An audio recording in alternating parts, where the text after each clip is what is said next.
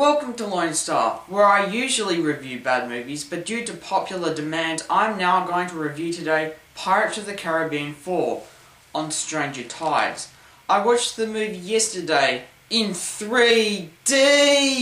And no, just because I had 3D glasses on, didn't mean I said, worst joke ever! Even if Jack Sparrow said something really corny. So I shall divide this into positives, negatives, and neutrals. The movie was, in my opinion, better than the last two, but not as good as the original. Mainly because of the fact that the main star in this film is without a doubt now Jack Sparrow, as Will and Elizabeth are not in this film, as quite frankly they were getting old. Besides, why would you make a Pirates of the Caribbean movie without Jack Sparrow? Penelope Cruz as Angelica and Ian McShane as Blackbeard both did a great job at acting. It was quite sexy hearing Angelica in that Spanish accent, and boy does she know how to do sword fights. And Penelope sure knows how to put some gusto into her character.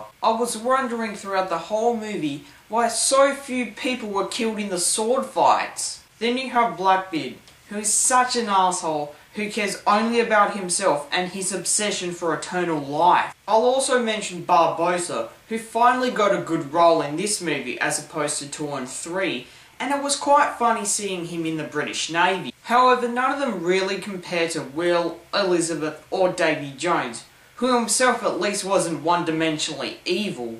I disliked it though that Jack Sparrow spent little time on screen with other interesting characters. It always seemed in the movie that Jack was on his own, or with one of the useless minor characters. Maybe Jack should have instead been with Barbossa and Gibbs, as that would have been very fun, and when they raced to the Fountain of Youth they were able to meet Blackbeard there. There was filler time that should have been used for Jack to have a merry time with Angelica. Another thing I was annoyed about were those darn mermaids. Sure, it was good at the start when we saw them, when they were vicious and soul-devouring, but when they took Serena, she just became nothing like that. I didn't want Serena to be such an innocent character and go on this pointless romantic subplot between her and devout Christian Philip. Philip didn't actually make anything interesting for the film, and was probably used as a way to prove how evil Blackbeard was, and give us a nice Christian-based lesson. The technical aspect of this movie was great yet again, with its use of cinematography. I found the costumes to be very realistic,